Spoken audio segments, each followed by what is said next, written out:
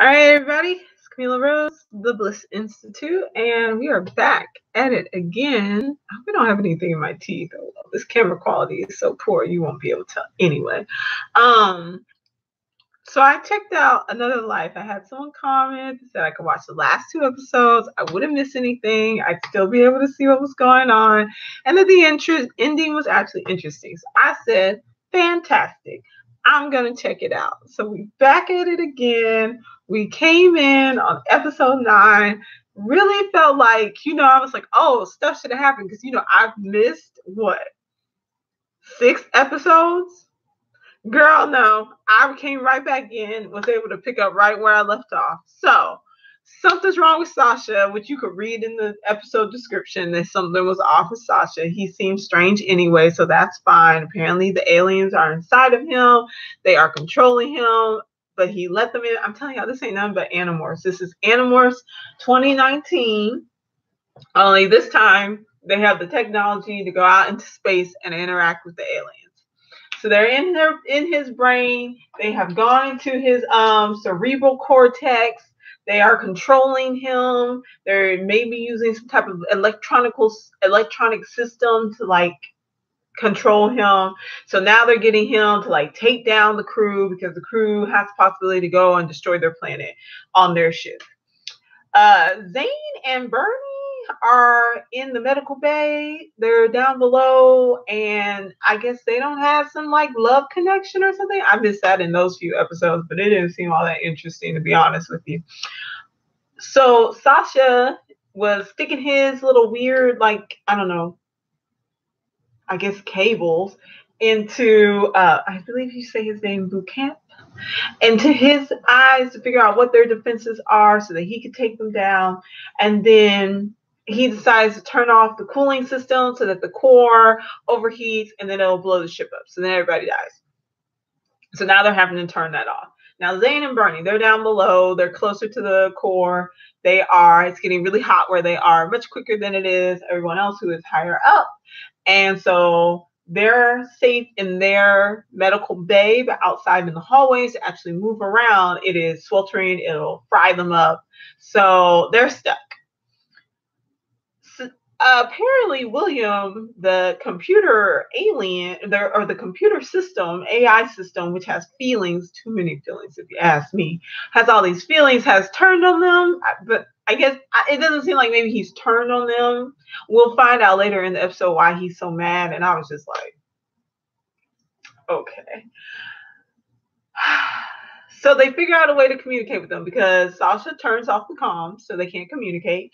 And they realize we can communicate through basically the poop chute, where they do the nutrient and they pull out the, nutrients from their poop and stuff and get rid of it.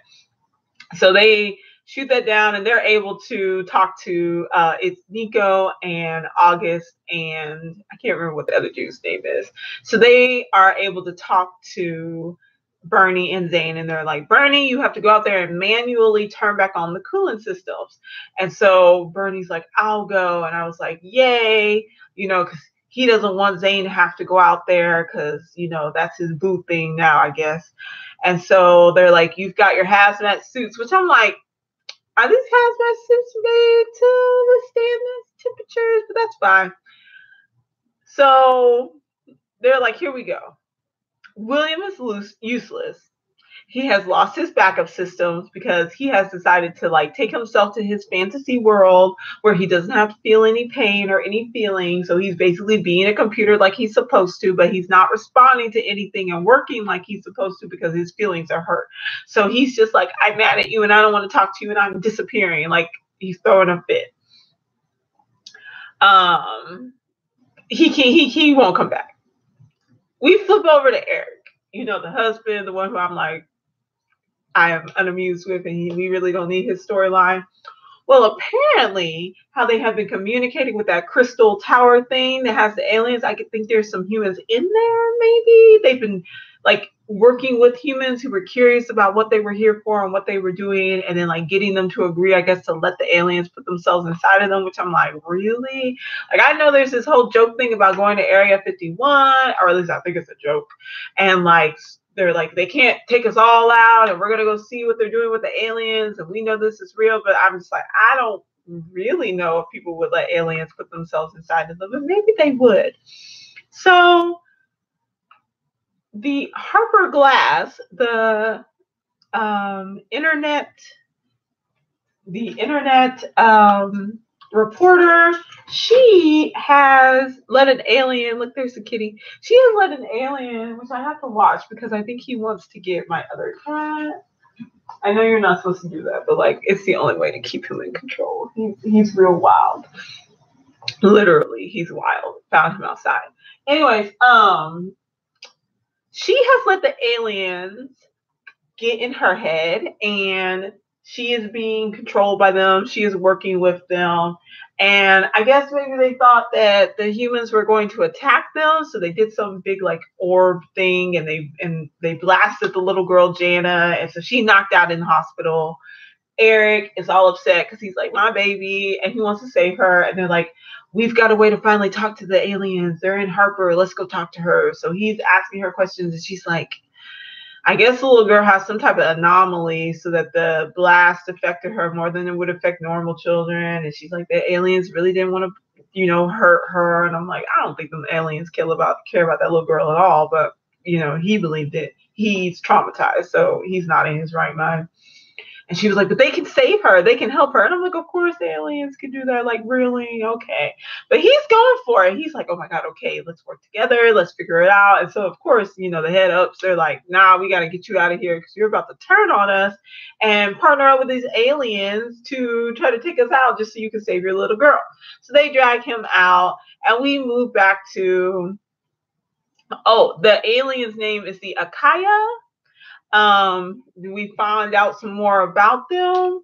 I don't really know what all they really want. I think they believe that the humans will be violent, so they're trying to like take the defense and take out the humans before the humans will take them out. It seems like a mess. It doesn't seem like it's making a lot of sense, but honestly, they're not too off because, we do tend to be a little like not trusting of others.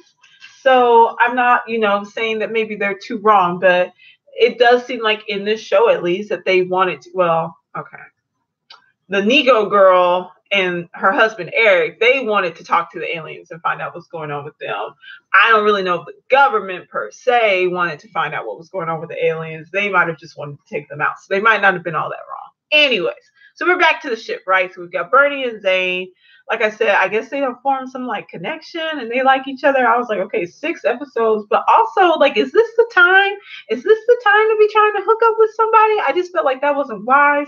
And I feel like we've gone over this so many times in so many movies where it's like these trauma bonds where you're in these life or death situations and you meet up with somebody and the chemicals and the hormones are going and now y'all decided y'all liked each other. And I'm just like, I guess. But if it's going to help them to survive, because sometimes you need like that connection to feel like you need to fight and to make it in the world, then good luck for them. Yay. So Bernie, he gets in the hazmat suit. He's going to go out there. He's going to turn off the cooling system. He's going to make everything work. He does it. Sasha, which like, I guess because of his electronic connection, is able to control the ship. So he just keeps turning. So they go this back and forth where Bernie turns the cooling system on and Sasha turns them off. And they go back and forth, and it's ridiculous. Bernie has the bright idea to like jam up and disconnect the communication system or the electronic system that's connecting the coolant system to the overall computer mainframe so that Sasha won't be able to turn them off anymore. But he gets electrocuted in the process. And I was like I said, I guess he figured time for me to go out and like save the world. So he's laid out on the floor. Zane's the coolant system cools everything down. People are able to move around again. Zane runs out there to try to save him. She's giving him life support or CPR, which it was just the chest compressions. It wasn't the breath. So I guess she figured he still had oxygen.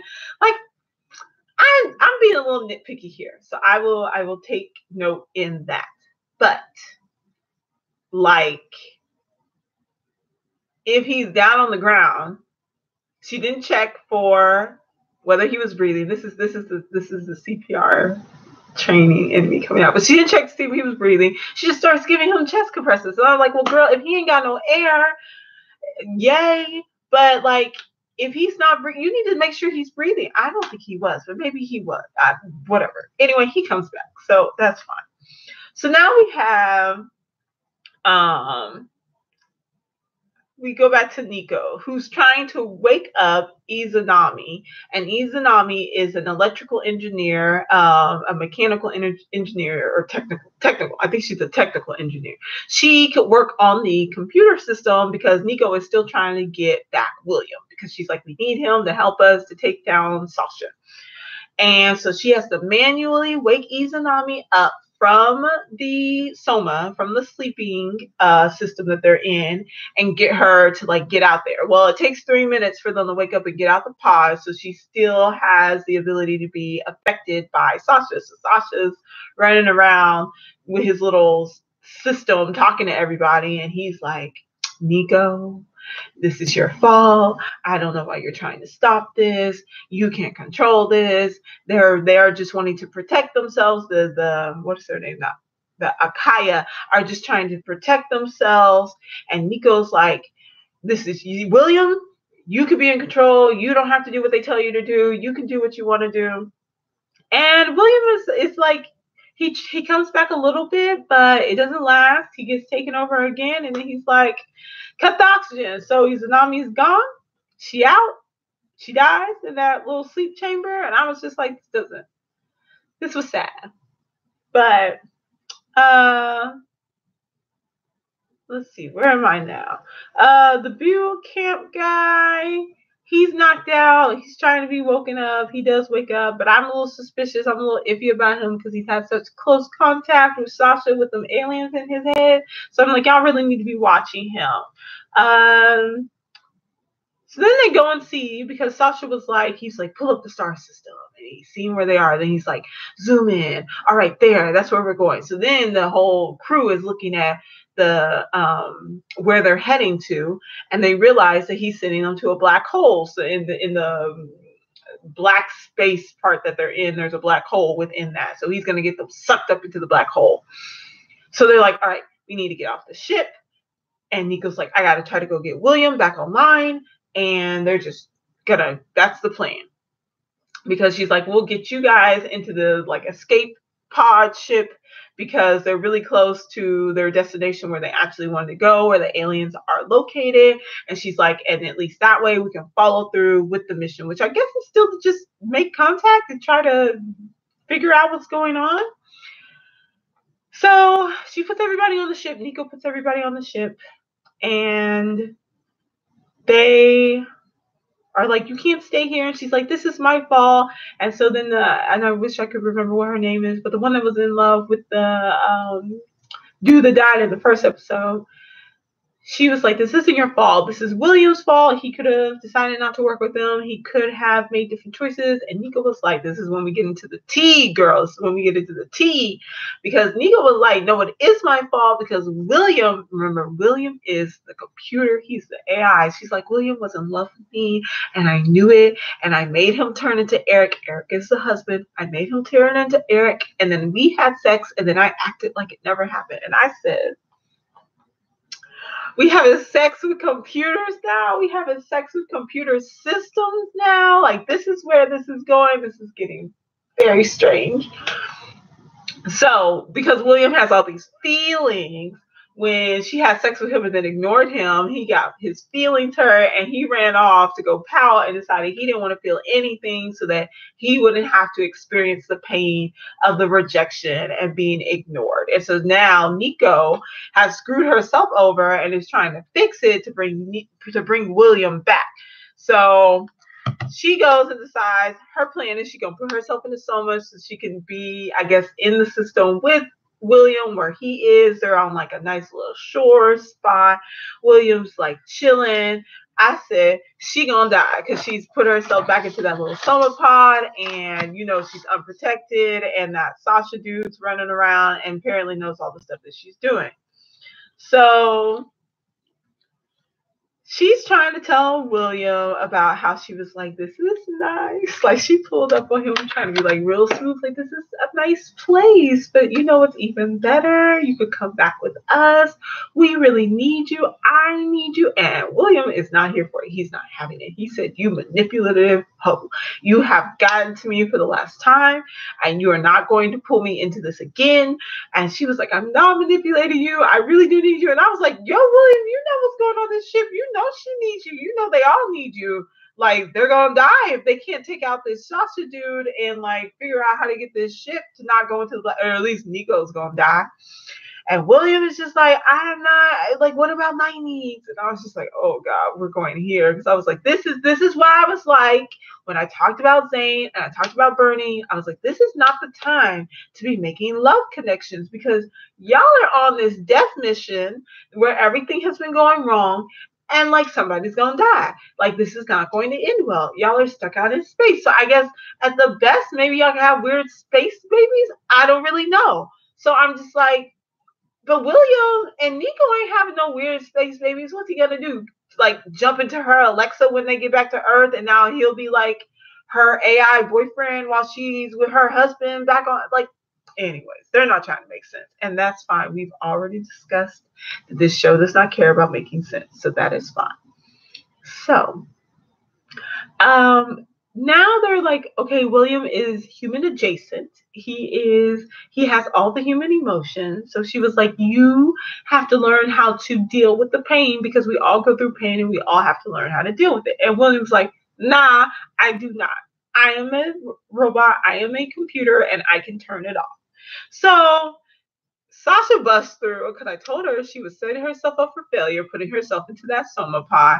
Sasha busts through. He tries to get her. He's got a what do you call those things? Not a hatchet, but I guess it's like a hatchet, an axe. He's got an axe. He's about to chop her up. They're fighting. William's standing on the shore is having an emotional mental breakdown, trying to figure out if he wants to go back and save Nico or if he wants her to die. And so they're just going towards the black hole.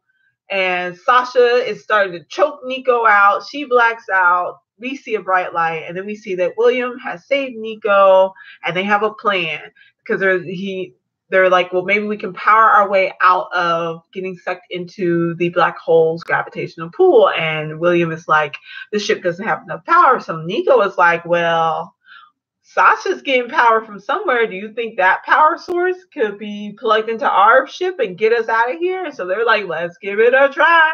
So next thing you know, we're back on. So we're back to Eric. Eric has stuck in like a communication device to Harper while she's eating, and now they're talking, and he's like, how do I save my daughter? And she's like, you get me out of here. And I'm like, you're an idiot, Eric, but you gonna do it. So I'm here for it. Let's go play with the aliens in their crystal tower. So we also see back with the escape pod with all the other crew members, they're kind of hanging out near the planet they need to get to, but they're not going there yet because I need to learn her name. I'm gonna look it up, because the one who's flying the ship then is like, no, I want to wait for Nico. We need to give it a chance. She's been saving us this whole time, and we have been doing her wrong. And I'm like, you have been, though. But Nico, she's been off too, so don't feel too bad about it.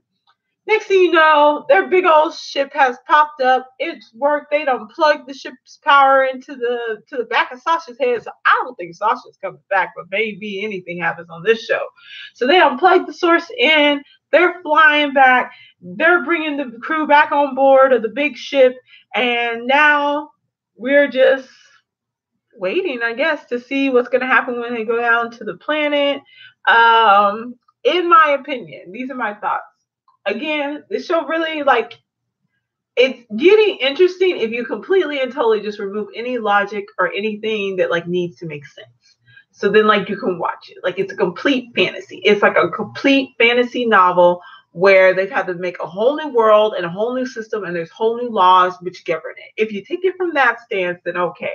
I do just want to see what happens. Like, the commenter who said, check out the last 2 episodes, like, I want to see what happens when they get down to this planet, because I'm like, all right, we've got these Animorph aliens down there. hopping on the folks' cerebral cortex and their systems and controlling their bodies. Are y'all gonna try to like make this work? Is this gonna be some weird thing like on the what was that movie with the big old automatrons? The text, something rising. Pacific Rising in the second one.